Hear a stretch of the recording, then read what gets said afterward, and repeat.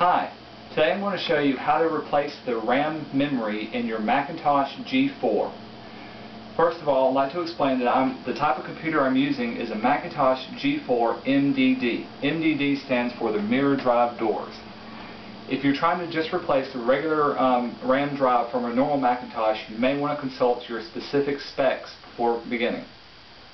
First, before you even go out and buy new memory, you might want to determine if you need memory to begin with. If you're trying to use programs that use up a lot of space on your drive and you notice that the programs are slowing down when you're using them, especially if you move from one program to another, it takes a long time for things to load, things to move, you probably need new memory. The best way to do this is to open up your Activities Monitor, which is a little application in your System folder. There it'll list all the programs you're using, and down at the bottom will be a little pie chart. If that pie chart is mostly yellow or red, chances are you need more memory. The average computer comes with about 256 megabytes, that's standard, but you generally need 512. Today we're going to upgrade to 2 gigabytes. My computer has been running on only 256 megabytes, so this will be a major improvement for what I use it for. I'm a graphic designer, so I use some big programs like Photoshop, Quark Express, in addition to my web browser and Microsoft Word. So this is much needed. The second thing you need to know is the type of memory that you use.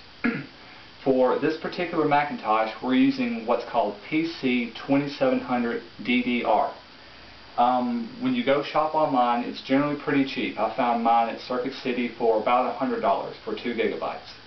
You can buy some cheaper off-brand, but Macintosh tends to be pretty picky about the type you use, so there's a good chance you may have to send that back to get more. I would recommend using a higher name brand. Macintosh himself uses Kingston brand, so that's what I actually bought today, and this is kind of the package it comes in, so this is what to look for, Kingston brand. Okay, so with that said, the first thing you need to do is you really don't need any tools. You take your Macintosh, unhook all the peripherals, and set it to the side. On the right hand side you'll find your latch. Lift up. Again, this may be different for other specific type of Macintosh, but this is for just the G4.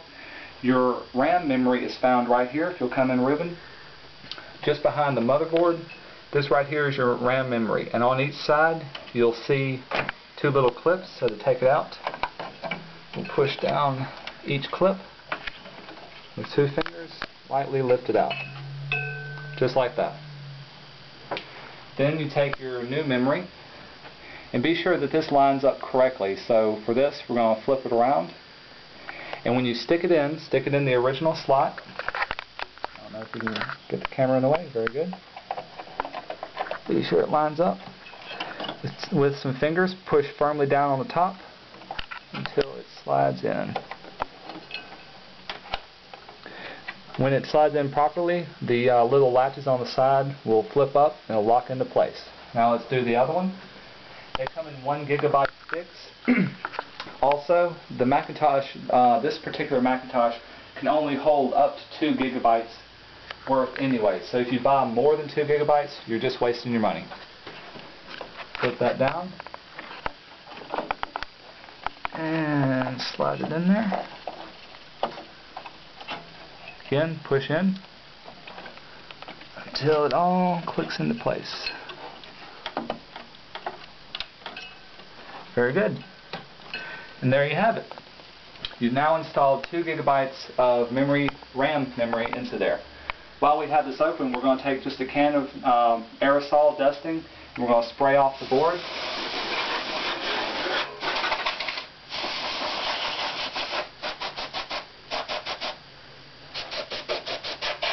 It's always good to maintain